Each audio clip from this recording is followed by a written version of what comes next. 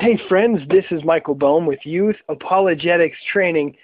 Today we're going to keep going with this series about Islam and the Koran. Today we're going to be talking about the Koran and some of the issues, some of the internal inconsistencies or contradictions that are found in the Koran. And so anyway, with that, let's go ahead and jump right in. We have historic contradictions in the Quran. For example, there is in Surah 12, verse 20, we find out that Joseph was sold for a miserable price for a few dirhams, or dirhams, I'm not sure if I'm pronouncing that right, counted out in such low estimation did they hold him. Guys, this currency, these dirhams, never existed during the time of Muhammad. These dirhams, which did exist during the time of Muhammad, never existed during the time of Joseph. They were long far off in the future.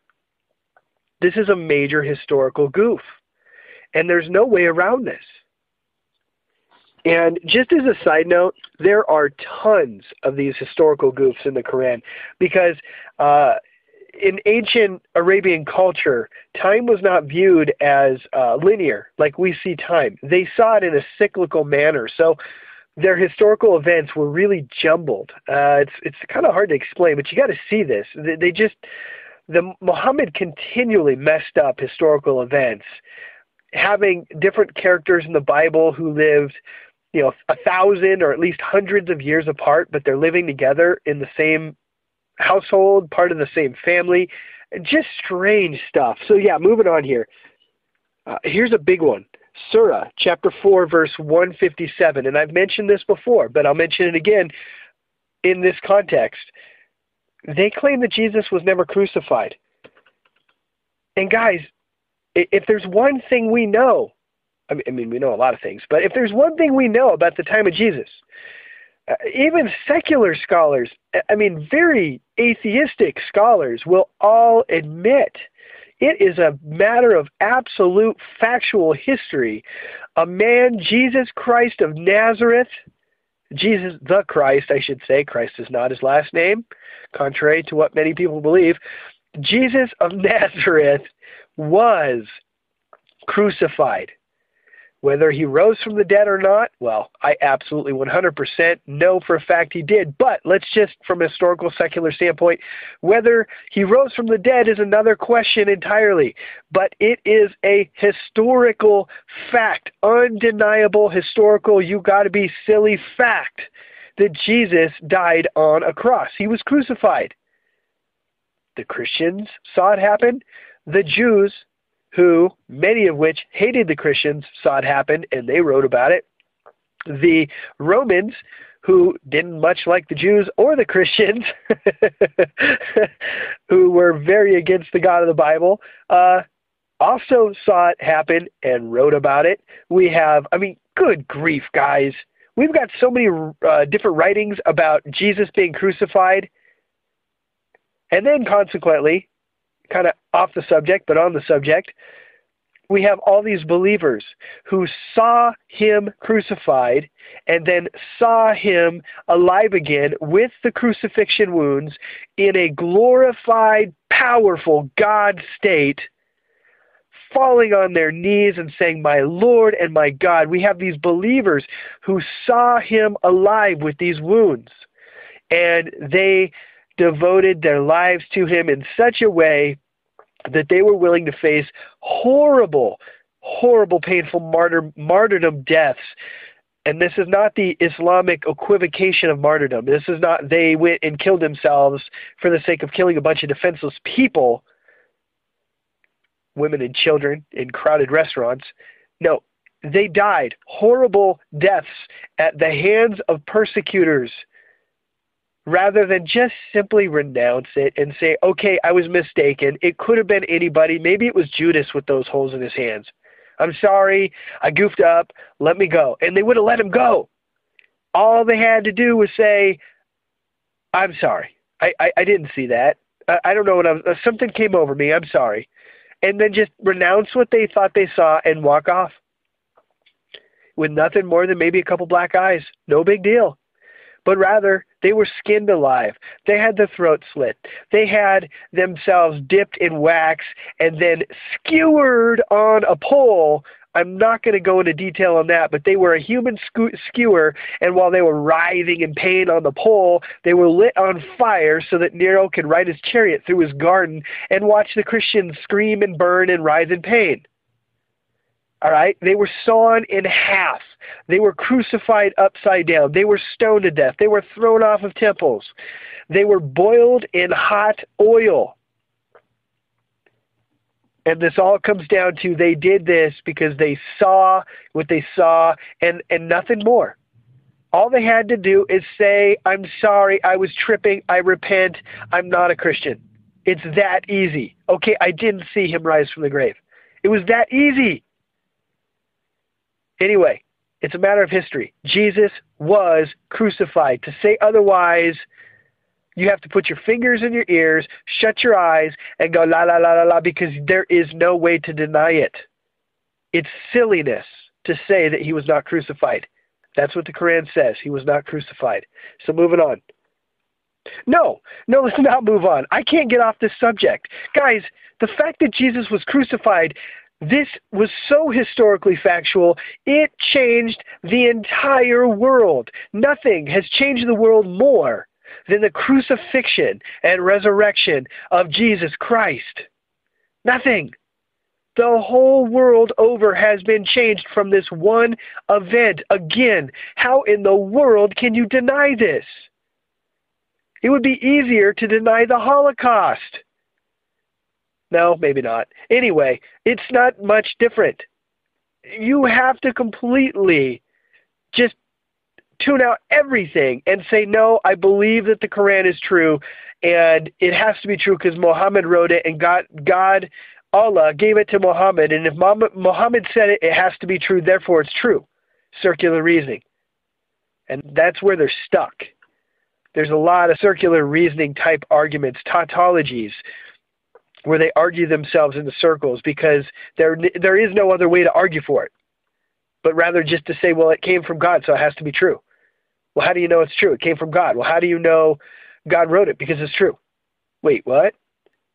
Okay, let's move on. We have instances in the Quran where Mary, the mother of Jesus, is confused with Miriam, the sister of Aaron and Moses, the daughters of Amram. Okay, this is only 1,400 years difference in time.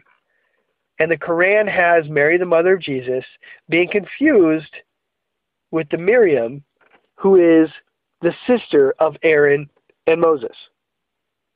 That, my friends, is a big goof. That's a very big goof. Surah 19, verse 27 and 28, it says, At length she brought the babe to her people, carrying him in her arms. They said, O Mary, truly a strange thing has thou brought. O sister of Aaron, thy father was not a man of evil, nor your mother a woman unchaste. And again, just in case you didn't think that was conclusive enough, another verse referring to Mary, the mother of Jesus, Surah 66, verse 12, and Mary, the daughter of Imran. Again, we're talking about Mary, Jesus' mom, being confused with the sister of Aaron / sister of Moses / daughter of Imran. It's the same person. Huh. And looking at some internal contradictions that you find in the Quran. There are so many of them. I just picked some. All right. The Quran says that on multiple different occasions, it refers to the first Muslim. But here's the thing. It says there are many different first Muslims. Okay. So who was the first Muslim? Muhammad is called the first Muslim in Surah 6:14 and also verse 163. Moses is referred to as the first Muslim in Surah 7, verse 143.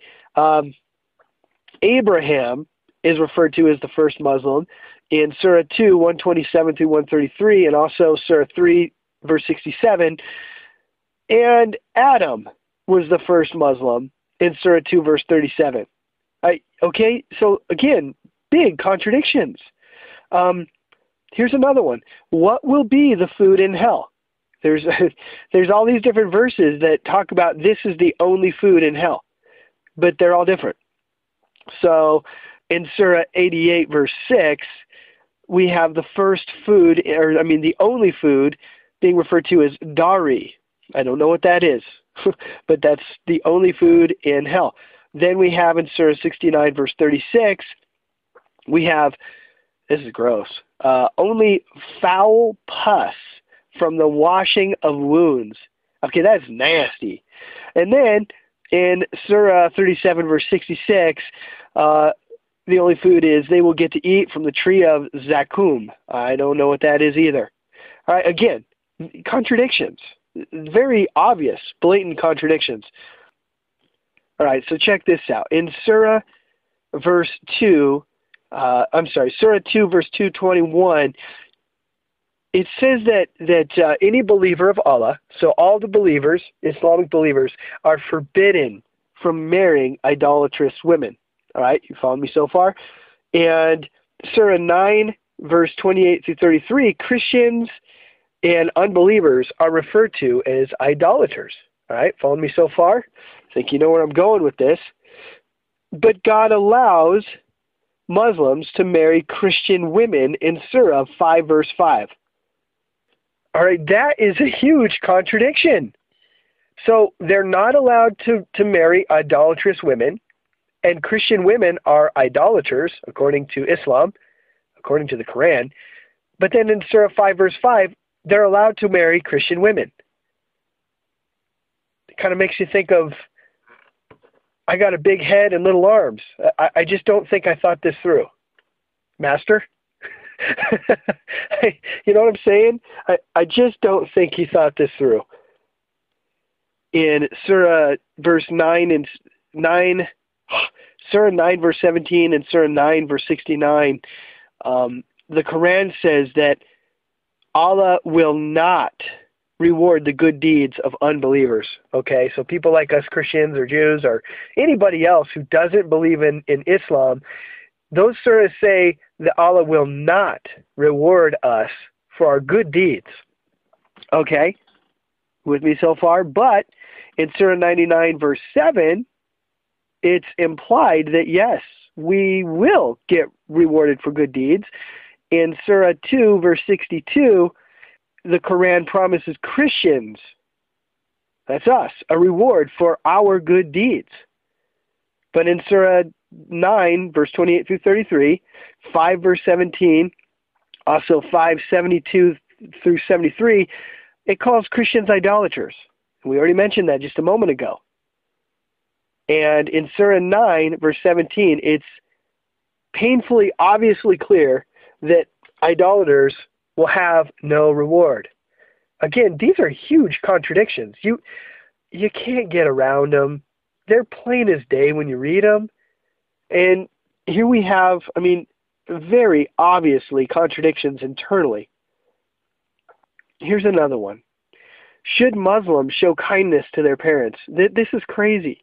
So in Surah 17, 23 through 24, Surah 31, 14 through 15, and Surah 29, verse 8, and there's others, the Quran commands Muslims to show kindness to their parents, even if they're disbelievers, even if they do not believe in Islam. So they are to show kindness to their parents. But then in Surahs 9:23 and 58:22, you find out that they are absolutely 100% not to show any love or friendship to those who oppose Muhammad, and even if they are your parents. You can't have it both ways. You just can't. Again, that's a big contradiction. So that's pretty much a good place to stop, guys. Like I said, there are whole websites devoted to these contradictions, and they go on and on and on. There are so many problems in the Quran. I don't want to make a big deal of it right now because the series would just keep going forever. Maybe someday I'll do an entire series on just the contradictions in the Quran, but not today. So tomorrow, we're going to start looking at some various tips when trying to witness to Muslims, because that's what this is all about. You know, I'm not doing these series so that you guys can just learn some stuff, although that's kind of fun. But I really want to talk about how we can get in there and try to talk to these people and get them saved, get them to the cross. And so join us tomorrow. And with that, come out to the website, youthapologeticstraining.com, and there you can leave comments and questions. I want to talk to you guys. Also, you can catch me on Google+, Facebook, and Twitter. And with that, I love you guys, and I'll see you tomorrow.